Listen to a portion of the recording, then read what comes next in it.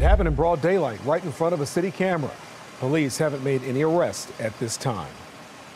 Tonight, people are asking, are these cameras helping police solve crimes and murders? Fox 45's Riel Creighton begins our team coverage taking a closer look at how useful those citywide cameras are. Riel?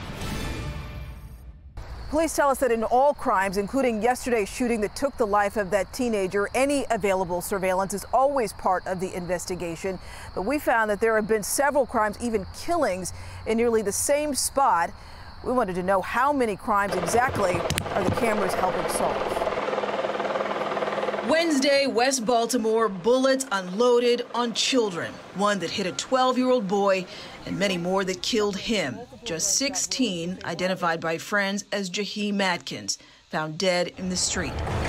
Murder broadcast in broad daylight in front of this ever-blinking blue light, a city crime camera. Criminal defense attorney Warren Brown. So often, so many of them are not working. Offline. Brown says he's seen many of his cases rise and fall on the quality of video from these. Some good, many fall short. I characterize their case, the clarity of their case, as being as poor as the quality of that city watch camera. Baltimore police told Fox 45 there were 850 cameras across the city.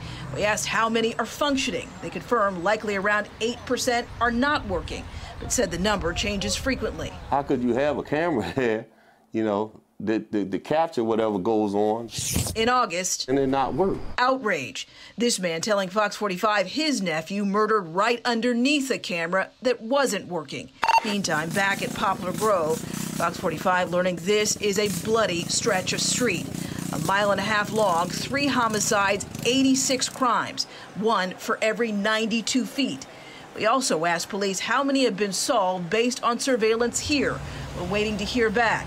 Brown says what he knows is that even the city's watchful eye doesn't seem to be a deterrent. The consequences don't frighten them. They don't stop and say, let me not do it here because of this camera. Let me catch him another day, another time, another place. No, they just act instinctively.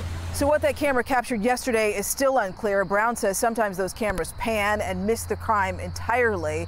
Police tonight still have not named any suspects. They're still asking for any information that would help lead to an arrest.